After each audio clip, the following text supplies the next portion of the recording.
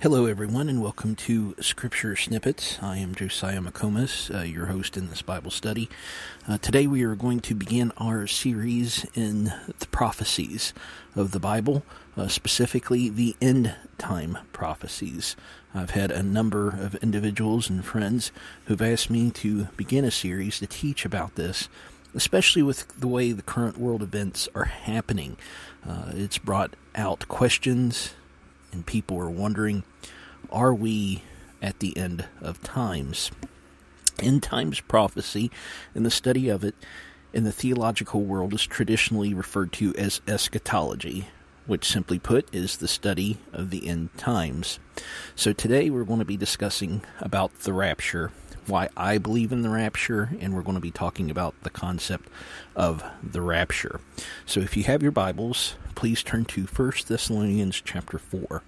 We hear the account of the rapture in other verses of Scripture, but this is the most popular form of Scripture and the most detailed form of Scripture in regards to the rapture. I am going to give the other Scripture references that do refer to the rapture, because many proponents that are against the rapture say that it's not talked about in Scripture, but it most definitely is talked about in multiple places. So turn your Bibles to 1 Thessalonians chapter 4. We're going to be reading verses 13 through 18. And I also want to give a little bit of information here. So this is Paul writing to the church in Thessalonica. Paul had visited this church once and had delivered the gospel. There was no believers when he first came to this church, absolutely none. And then after he left, there was a great multitude of believers who took the comfort of the gospel of Jesus Christ and led there. Now, through the teaching of the Apostle Paul, they had heard the teaching of Jesus' promised return. Just as Jesus gave us in John chapter 14, they knew that promise. They knew that Jesus had said that he would come back for them again. And they had a question after Paul had left. He had left, and a period of years had happened. And they just had this question, wondering that some of the believers, those that had believed in Jesus Christ, had passed away. And they were concerned if they had missed the return of Christ, if this was something they had missed. Like being in the ancient world, they didn't know if they were supposed to have met in one certain place, how this was going to take place. So they had all these worries, and they were especially worried about their loved ones that had already passed before them. So Paul, in both letters, in 1 Thessalonians and 2 Thessalonians, is given a treatise to them. He's talking about some other ways, how they should live an orderly life, but he's also giving them comfort and talking specifically about the coming of Jesus Christ and the day of the Lord. And he's reaching out first here. So we're going to read beginning in verse 13. In 1 Thessalonians chapter 4, verse 13, it says, "But I do not want you to be ignorant, brethren." So I don't want you to be unknowing. I don't want you to be ignorant, brethren, concerning those who have fallen asleep. Those who have fallen asleep isn't the sleep that we're talking about here, that we know. When we hear of someone falling asleep, it's are sleeping at night. He's talking about those who have passed away, those who are dead. So, "But I don't want you to be ignorant, brethren, unknowing concerning those who have fallen asleep, passed away, lest you sorrow as others who have no hope." So he's getting on here saying we have hope in Jesus Christ, and that's the beauty of the understanding of the rapture. Verse 14, "For if we believe that Jesus died and rose again, even so God will bring with him those who sleep in Jesus." He emphasizes here again that it is the promise of the resurrection. It's the promise when Jesus rose from the dead. That was proof that we would, as believers as well, would be with him. We would rise exactly as he did. How did Jesus rise? He did not just rise in the quote-unquote spiritual form. We know that through Scripture. He rose physically. He rose in a bodily form. His physical body rose as well as his spirit. So we understand that today. We understand that through Scripture. that it wasn't just some figurative or special type of resurrection. It was a physical, bodily resurrection, and Jesus promised a physical and bodily resurrection for us. Thomas touched the nail prints. He touched the side. Even we have, I think, 3 to 4 verses of Scripture that even tell us that Jesus even ate with the disciples after his resurrection. So this was most definitely a physical one, and since he experienced a physical resurrection, we as believers will experience one as well. So again, verse 14 says, "For if we believe that Jesus died and rose again, even so God will bring with him those who sleep in Jesus." Verse 15, "For this we say to you by the word of the Lord, that we who are alive and remain until the coming of the Lord will by no means precede those who are asleep." So he's saying here that those of us who live at the time that the rapture happens, the coming of the Lord, we will by no means supersede or precede those who have already passed away. He's saying, we'll go, but we're not going to go before them. Verse 16, "For the Lord himself will descend from heaven with a shout, with the voice of an archangel, and with the trumpet of God, and the dead in Christ will rise first." So it says here that Jesus Christ himself is going to descend from heaven with a shout. Again, this is a fulfillment of the promise that Jesus gave us, and that the angels gave us when Jesus ascended into heaven in Acts chapter 1, verse 9 through 11. The angels told those who had experienced the ascension of Jesus Christ into heaven that the same way, they told them the same kind of in the same echo that Paul did here. Don't lose hope, because this same Jesus who you saw go into heaven is going to return in the same way, that he's going to come. And that's what we hear here in 1 Thessalonians. "For the Lord himself will descend from heaven with a shout, with the voice of an archangel, and with the trumpet of God, and the dead in Christ will rise first."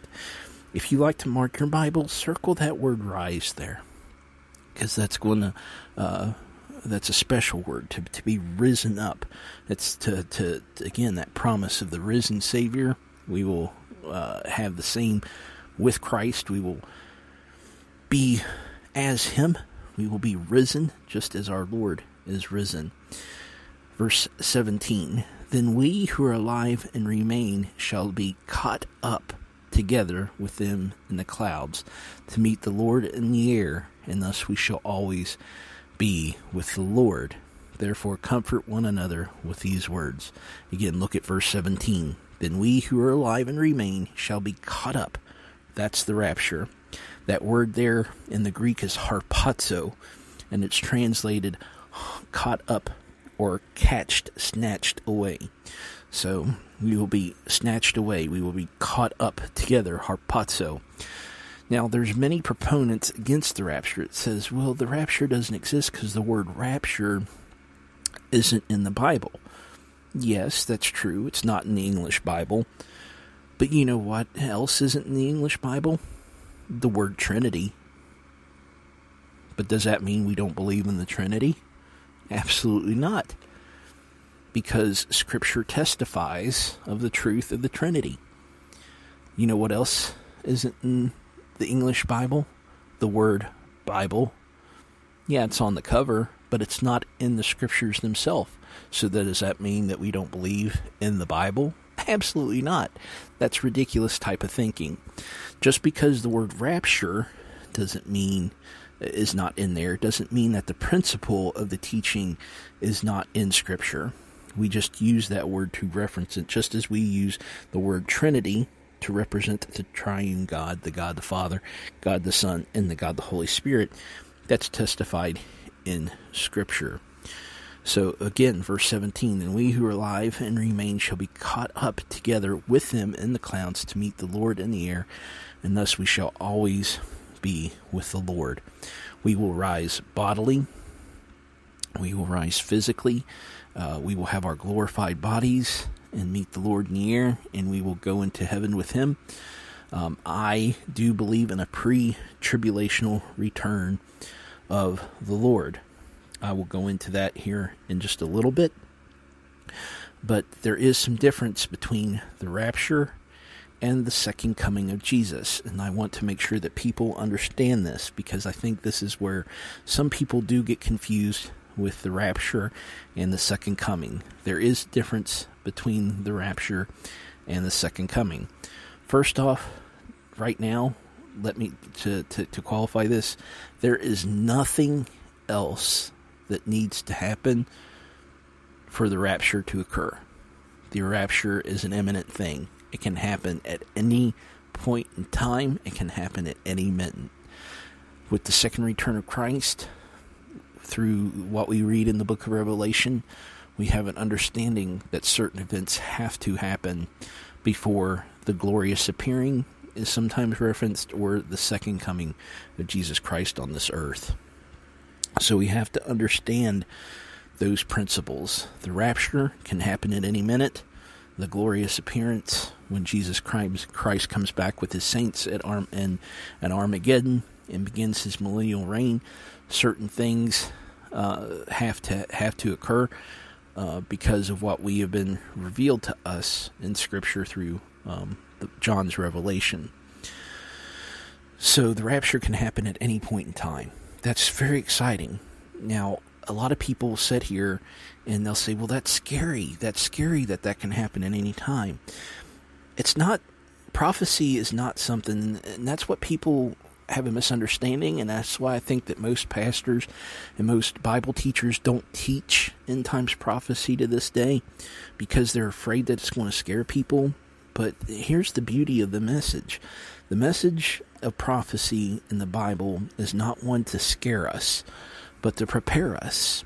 And that's for everybody, both the believer and the non-believer.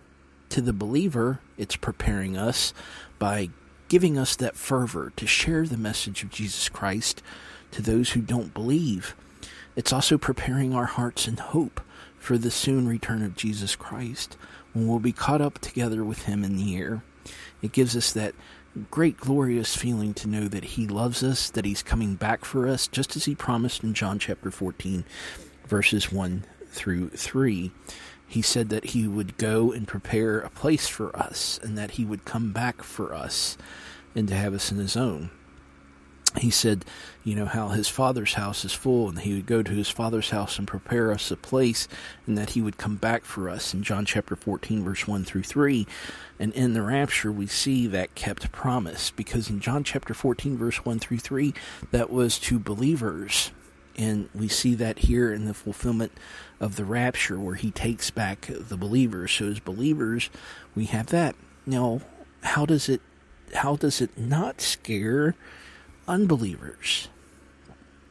I'm going to tell you that there may be some fear in an unbeliever's heart if they take the teachings of the rapture seriously.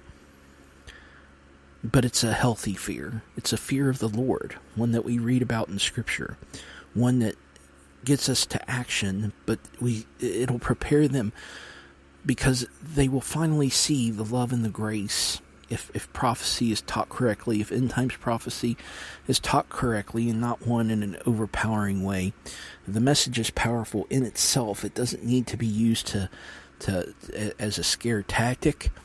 It gives a message of hope to the unbeliever, that if they place their faith and hope in Jesus Christ, that they will be saved. And it's a message of hope to be done now. It reemphasizes the whole message of Jesus Christ. Jesus wanted people to make decisions then, not to wait. It wasn't something where he said, okay, you can go home and think about it, or no, the time is now. The time, if you feel the calling of God in your life, if you feel the Holy Spirit speaking to your heart, make that decision then. And that's the beauty of prophecy. Again, it's not used to scare us, but to prepare us. So we read that here all throughout the rapture. So what else is the difference between the rapture and the glorious appearance, or the second coming? Number one, we see Christ comes to his own. I already mentioned that. how Christ comes for his believers. And again, we read that in John chapter 14 and here in 1 Thessalonians chapter 4. So at the rapture, Christ comes for his own, but in the glorious appearance, the second return, he comes with his own. In Revelation chapter 19, verse 14, when he comes at the time of the Battle of Armageddon, it says that he comes with his saints. We read that in Revelation chapter 19, verse 14. So at the rapture, Christ comes for his own, comes to get us, but in his glorious appearance, Christ comes with his own. We're with Christ. The second point, he comes in the air. 1 Thessalonians chapter 4. He comes in the air, but at his glorious appearance, he comes to the earth. It says that his foot touches the Mount of Olives, and it splits in two. Zechariah chapter 14 tells us that. And Acts chapter 1 again gives us that promise that he comes in the clouds again to the earth. He also, in the rapture, he comes to claim his bride. In the rapture, he comes to claim his bride. But in the glorious return, in the appearance, he comes with his bride. In Revelation chapter 19. At the rapture, only his own see him. Only the believers see him. Only believers see him at the rapture. But when he returns the second time, everyone's going to see him. Every eye will see him. Every eye and every tongue will confess that Jesus Christ is Lord. Everyone, believer and unbeliever, will see him at his second coming. So at the rapture, only his own see him, but at the second coming, every eye will see him. At the rapture, we have the removal of the believers. We have the removal of the believers, and at the glorious appearance, we have the manifestation of Christ. We see him. At the rapture, pretty much soon after, I can't give you a pinpoint time. We do, again, I believe Scripture teaches that the rapture will happen before the 7-year tribulation upon this earth, that it's a pre-tribulational rapture. Again, and I will talk about that a little bit later. Basically, to sum it up, the Bible testifies that us believers in 1 Thessalonians chapter 5, verse 9, that we are not appointed unto wrath. As a believer, the wrath of God was poured out upon Jesus Christ at the cross. We are not objects of God's wrath anymore, and that's what the tribulation is. It's God's wrath. So why would he put his own bride, his own believers, why would he beat up his bride and then take her home to wed him? That's not how things work. He loves his bride. Therefore, he has not appointed his bride unto wrath. So he's going to snatch the bride away and then pour out his wrath upon the earth in tribulation. So, with that being said, sometime it could be right after the rapture. I mean, like the next day, the next few minutes. I don't think so. It could be a number of years before it happens. There could be a gap of time between when the rapture happens and the tribulation starts, because the tribulation period, when we go into that teaching, I'll teach a little bit more, but the tribulation period begins when the Antichrist signs a peace treaty with Israel. And we'll talk a little bit more about that. But at the rapture, pretty much the tribulation begins, but at the second coming, his millennial kingdom begins. So we have two differences there, and we read that in Revelation chapter 20. At the rapture, the saved are delivered from wrath. I just taught about that. The saved are delivered from wrath. We read that in 1 Thessalonians chapter 1, verse 10. Again, my favorite verse to talk about that is Revelation 5, verse 9. 1 Thessalonians chapter 5, verse 9. Let me read it for you real quick. I'll just flip over. And it says, "For God did not appoint us to wrath, but to obtain salvation through our Lord Jesus Christ, who died for us, that whether we wake or sleep, we should live together with him." And he again says, "Therefore comfort each other and edify one another, just also as you are doing. So again, if we understand that as believers, that's hope and comfort for us. Again, not something that we need to be afraid of or scared of, something that causes us to lose sleep over, because we have an understanding. I know a lot today, a lot of the believers, a lot of the fears that you have is because you're afraid that you or your children may experience the tribulations that we read about, the great judgments that we read about in the book of Revelation. But if you're a believer, you have the hope that you will not experience that wrath, for we are not appointed unto wrath. That's the beauty that we read here, and that's why the Apostle Paul gave us that. We can have comfort in those words. So Revelation chapter 3, verse 10 says, "Because you have kept my command to persevere, I will also keep you from the hour of trial, which shall come upon the whole world to test those who dwell on the earth." So again, that was Jesus' promise to the church of Philadelphia, to the believers, and that's our promise as well, and Jesus keeps his promises. So if you're a believer in Jesus Christ, stop worrying about the things that the Antichrist will be doing against those who are left behind on the earth.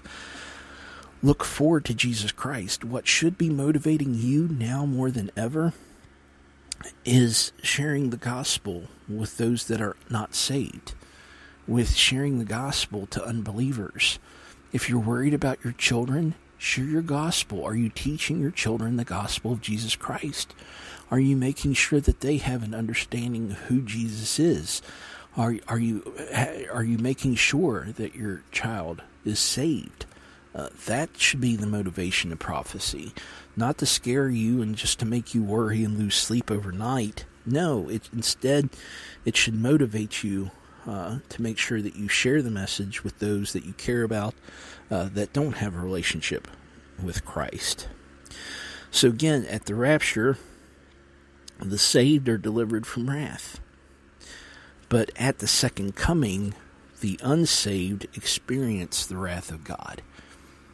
At the Battle of Armageddon, Jesus just has to speak the words, and the battle's done. It's over. That is harsh, and that is scary, because we all have those that we care about that are unsaved.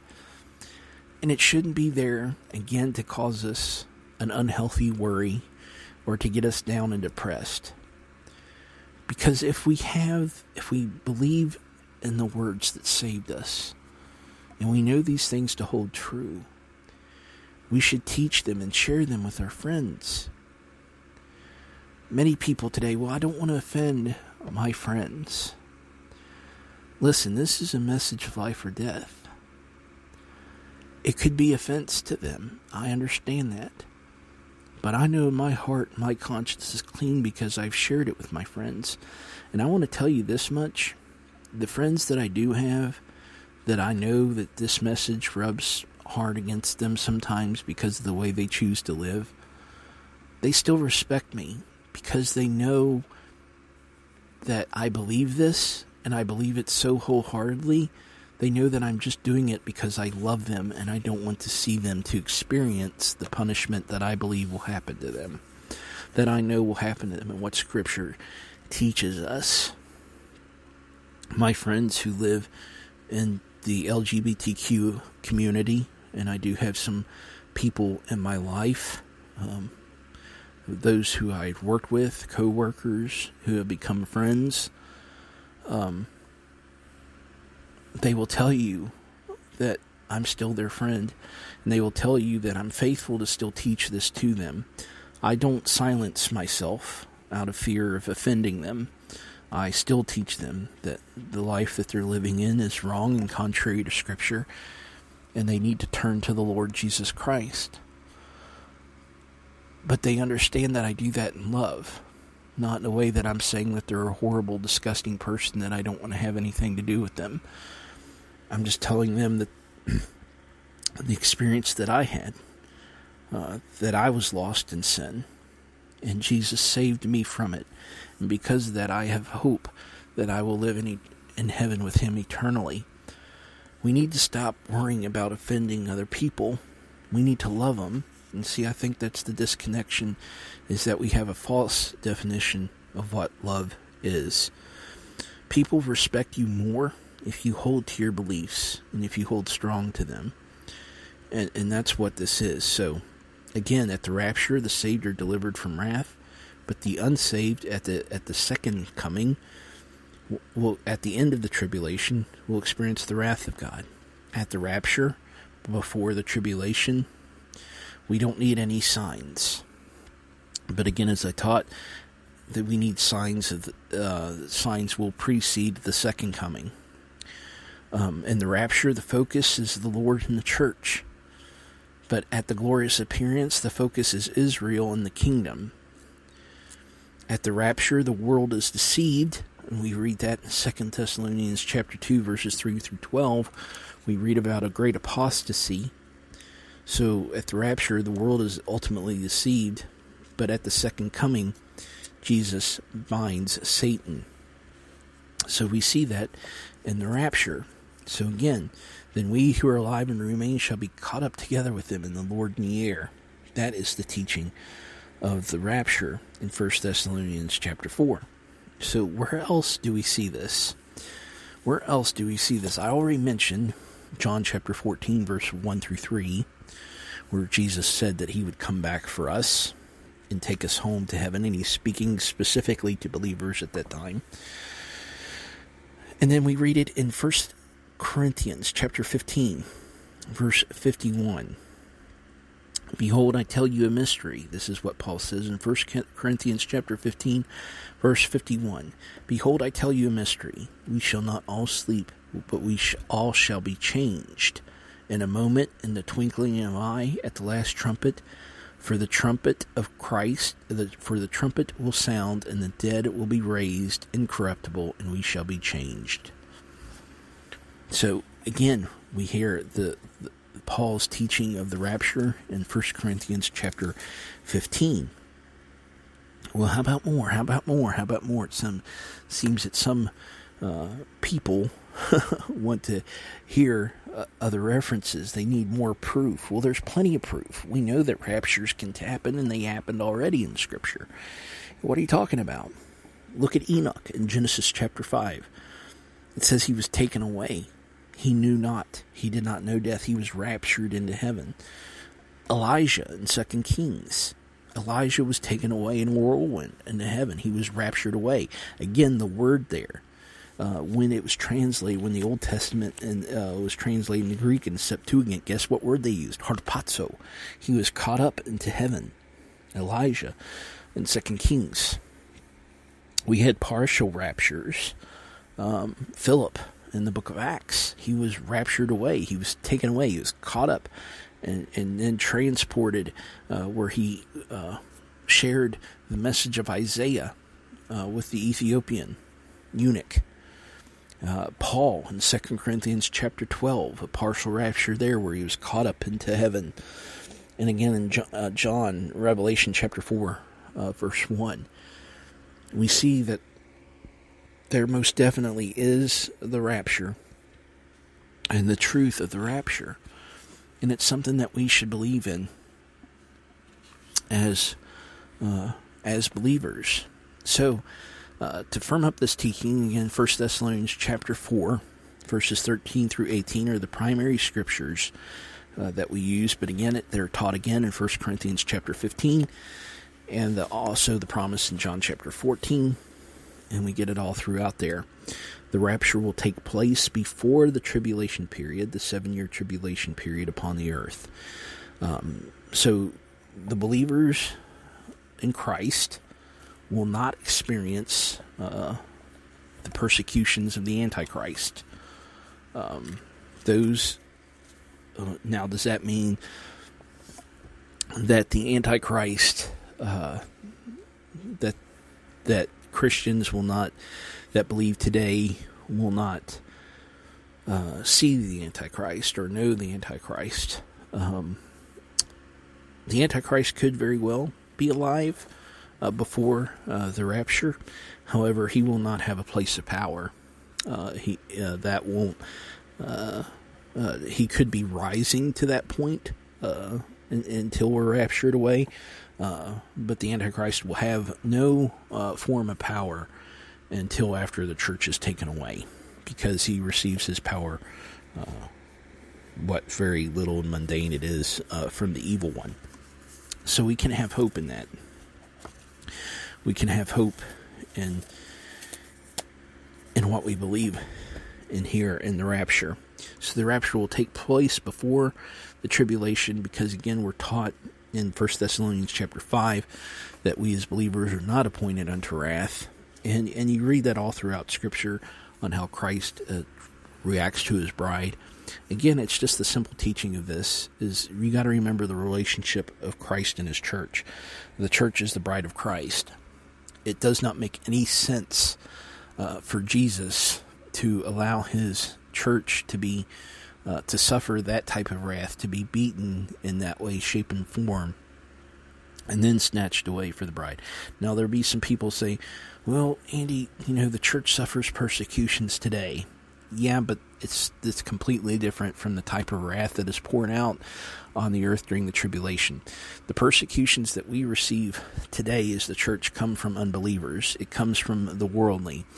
The wrath that is poured out in the tribulation comes from God and him alone.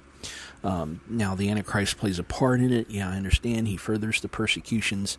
But the ultimate wrath, the ultimate judgments come from God himself. In fact, Jesus Christ himself is the one who opens the seals in the book of Revelation, as we'll read when we begin our study in the book of Revelation, in the study of the tribulation period. So, the rapture, when does it happen? No one knows the date. No one knows the time. Jesus told us that. No one will know the date nor the time. Now, I know the Scripture, some people try to argue, well, you can tell the year, didn't say year. No, quit nitpicking. Jesus basically said no one knows the date or the time. And why? Why is that? Because the teaching we read in 1 Peter, God's merciful and he's gracious. He wants as many people as possible to come to the saving knowledge of Jesus Christ, to accept his Son as Lord and Savior, to be saved in the Lord, to have faith, to place their faith in Jesus Christ. So he waits. He's patient, as 1 Peter tells us. He's patient because he wants all to come to the knowledge. It's not his will that any should perish, but that all should come to repentance, that all should be saved. It's not his will that any should be perished, but that all shall receive eternal life through Jesus Christ our Lord. So we have to understand that. But is there anything that has to happen? No. The rapture can happen at any point in time. And that's my message for you all. It's not a message to scare you. It's a message to prepare you. A message to give you hope. And it's a beautiful message. One to take out there.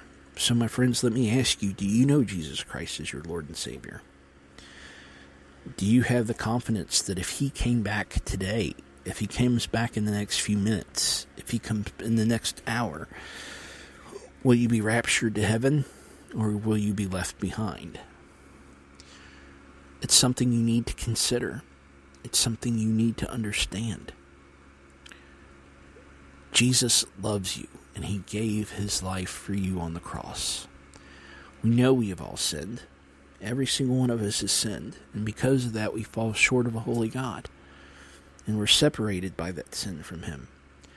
But Jesus gave his life on the cross and atoned for our sins. He faced the wrath of God. The wrath of God was poured out upon Jesus Christ on the cross, and he atoned for our sins through his precious blood. And the Bible tells us that we simply must believe in the name of the Lord Jesus Christ. We must simply believe in him.